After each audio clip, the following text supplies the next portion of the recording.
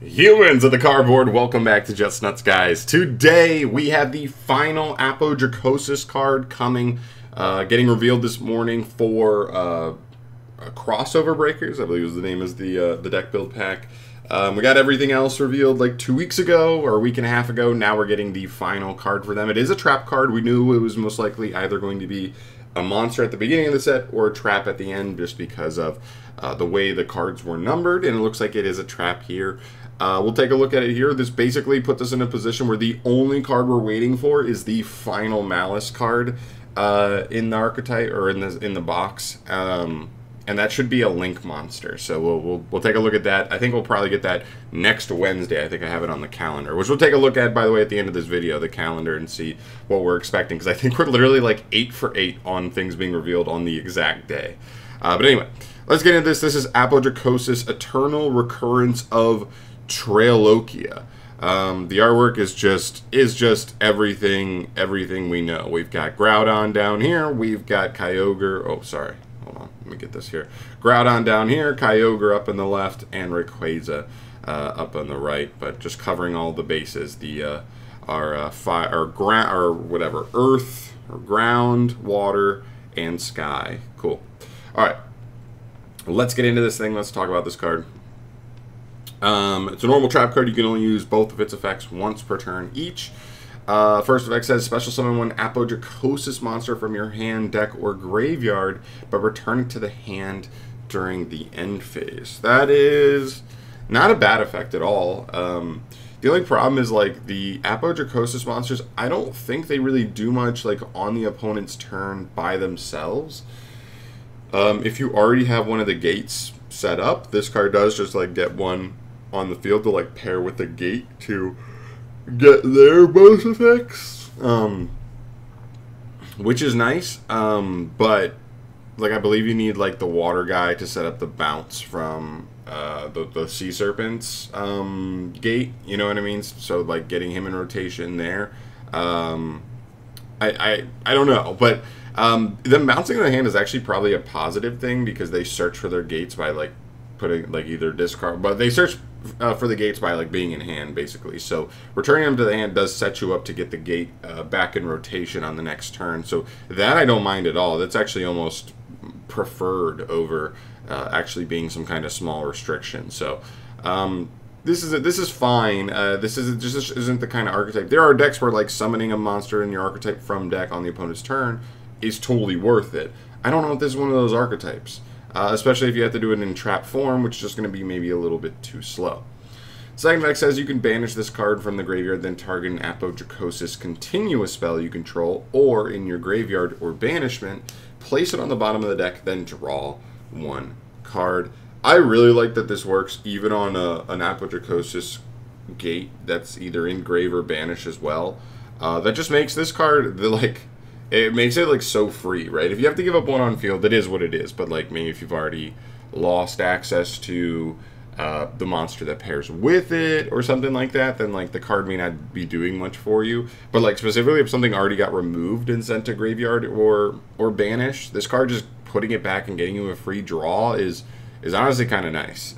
That's actually a pretty good, pretty nifty effect to keep those recycling and basically just be a pretty free draw more often than not. All in all, though, I think I end up in a similarly tough position as I did when we first got APODRAKOSIS revealed, and it's that, like, and I'm honestly still in that position right now, like, trying to evaluate the archetype. Is this going to be the kind of archetype where, like, there's going to be a small engine because the gates work with their specific monster? Are we going to have to, like, play just one of the three in another deck, or all three in a full package, or is this enough to be, like, the actual core of an archetype, or like a competitive strategy? You know what I mean? I'm having a really hard time deciphering what the best way to play this deck is. And so it makes this card hard to evaluate, because this seems like the kind of card where it would be more useful in a more pure variant, right? Where you're definitely playing all three, so you have the, you know, option to summon any of the three main monsters. I mean, technically, you can summon the ritual off of this, right? I think you can just summon the ritual off of this. He doesn't really do much on the field, so I don't know why you'd want to summon him that way. It's just kind of hard to decipher. It's hard to put my finger on the best way to play this deck. This seems like the kind of card that's better in like a more pure Apodrakosis variant, or at least a heavier Apodrakosis variant, rather than like just this archetype being splashed as an engine into another strategy that's like the main core. It's hard to say. But I don't think it's a terrible card, right? Just summoning one of your archetypal monsters out of the deck, getting you a free draw basically later on. I think this card has some merits. I've just been having a lot of trouble classifying what Apodrakosis is really going to end up being. But you know, I'm sure you guys have done a little more testing than me out the gate so far, especially since I was away. Let me know your thoughts down below on this card, and also where Apodrakosis lands for you. Like, where do you think that deck is going to find a home in? What do you think is like the most likely way people are going to try and utilize this deck? Because I do think the potential's there. I do think it has the potential to be part of some really powerful strategies in the competitive scene. I just don't know exactly how and where. So love to hear your guys' thoughts on that, and on this card as well. If this card actually is better than I'm kind of giving it credit for.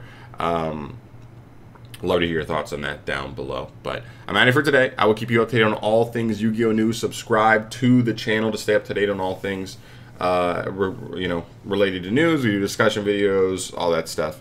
I will bring you that as soon as any news is dropping. Waiting on that last Malice card, and just taking a real quick look at the calendar here. Looking at this, we are literally like, what is this? 1, 2, 3, 4, 5, 6, 7. We are 7 for 7 on exact days when cards are getting revealed. We are on the money. So according to this, if we stay on pace and nail everything, we should get the last Malice card next Wednesday. And then not much else other than that. We're kind of waiting until September for any more actual news. Other than that, we do have the ban list at the end of the month. I put it on Monday. That one is not a concrete prediction. That one could come. I have no idea exactly when they're going to drop that one, but later in the after probably that last Malice card, any point, I'd be ready for it. But yeah, not much else, but we have nailed this calendar thing. It makes me kind of want to do it every month because of just how on point we've been here. It's just fun to see and be ready for. But yeah, I'm at it for today. Thank you so much for watching. As always, guys, subscribe to the channel if you want to see more stuff from me down the line, and I will see you in the next video. Peace.